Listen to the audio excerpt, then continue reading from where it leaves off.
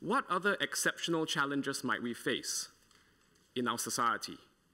We've pledged ourselves as one united people, but the pioneers who were present at the creation, who lived through our first foundation, that first forging of our Singapore identity, they are growing old, dwindling in number, fading into history.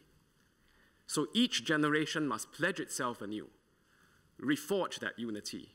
But today there are new fault lines: social class, differences in wealth, upbringing, social networks, independent schools charging more, which can discourage students who are afraid that they might not qualify for a full fee scholarship.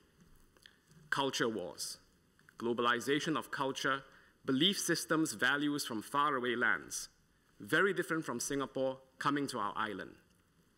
New divides, foreigners and locals, old Singaporeans, new Singaporeans, as some choose to call it. I will not pollute this house by naming specific websites or their supporters, but we know who they are.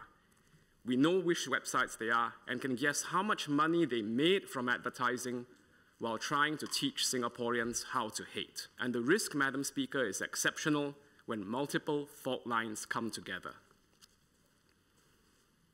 Our local politics, Madam Speaker, could turn divisive.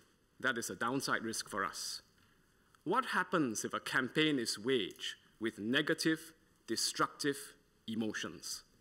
It could be a general election, a presidential election, the politics of protest, of tearing down.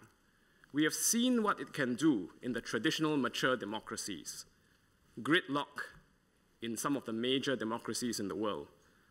Anti-immigrant UKIP in the UK, Syriza in Greece, AfD in Germany, a far-right party.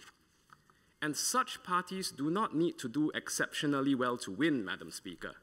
Just by becoming a political force, they hollow out and poison the political center.